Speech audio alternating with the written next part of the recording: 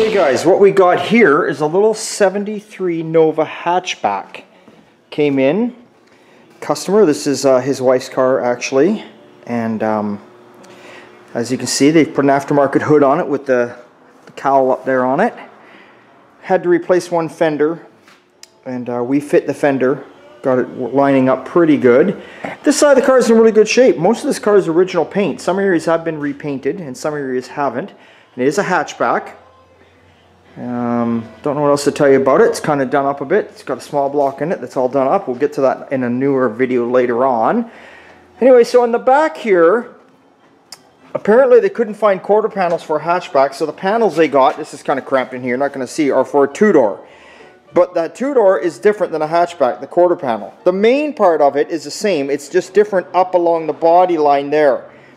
So I'm going to leave that alone. I've cut it where I wanted to. I had to cut it up this high anyway. It was quite rusted out down below. Had to get in there and replace the wheel tubs. So there you go. Obviously you cut your quarter panel off, you replace your wheel tubs. Now I've said this in past videos. Take your wheel tub, grab your clamps, so just like that, facing down there.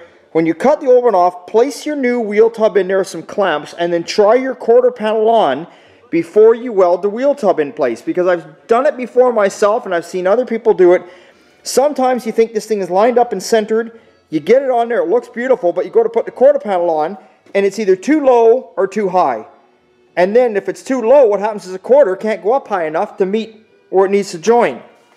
So anyway, I pre-fit it, made sure it all worked, and now the tub there is welded on. So I got to do some more trimming away of this quarter panel. Like I say, I never take it all off at first. I just take off what I need. But like I say, the new quarters are different, so I'm going to be joining it along this line.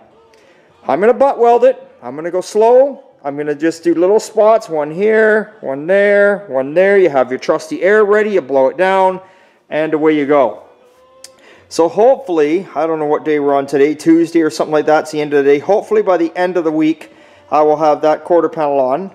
Not that it's going to take me to the end of the week to do it, it's just I got other stuff I'm working on in between, so there we go. Basically, I cut this out today, put that tub on, pre-fit it, did some other little patches it needed that we haven't got all that done, and that was basically almost a day in there for me. I don't know, I think I spent like, I don't know, 6 hours or something farting around, cleaning stuff up and getting stuff ready.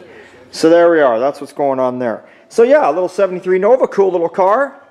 They're going to go a darker gray. I think they're going like a slate gray with some black racing stripes up the hood and down the hatchback. So that'll look quite cool. So that is what's happening there. Now it's not a frame off by no means. It's just to clean up, get rid of the rust, do the paint, do the body. There we go. So it's a nice little driver for his wife. She's going to have fun with it. By all means, she will be out there laying rubber. We all know that for a fact. She's that kind of lady. She likes a speedy car. She'll be getting to the grocery store real quick. So there we are.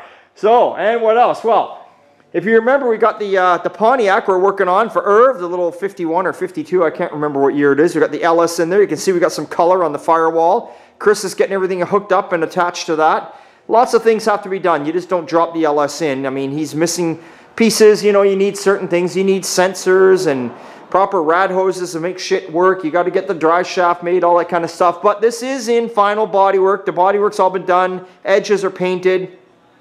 Once you get the inside all wired and done, we'll hang the doors. There's no point in hanging the doors right now because they just get in the way, so you got more room with the doors off.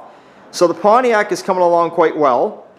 Now we got this truck that we're converting in. If you remember, I told you it's going on a 90s, mid-90s Ford chassis of a diesel. And this guy's going to, like pizza ovens on the back. He's got another one that's a smokehouse.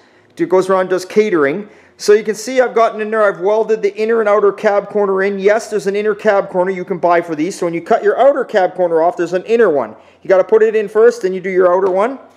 I've done the step down below. Made sure I got the doors on to make sure everything lines up. As you can see, the step is on there. I'm doing the welding on the cab. Bruce has been working away welding up all the front end stuff. The fenders had some rust in them, so he had to do some rust repair down in there. He's got the bodywork roughed in. It's ready for primer. He did the front panel that your grill bolts to. He's working on the inner fenders. So this truck doesn't have a box because obviously it doesn't need a box. It's going to become a pizza truck. So that's coming along quite well. And then, of course, in the corner we got the little 56 Chevy. You all remembered the owner had the floor.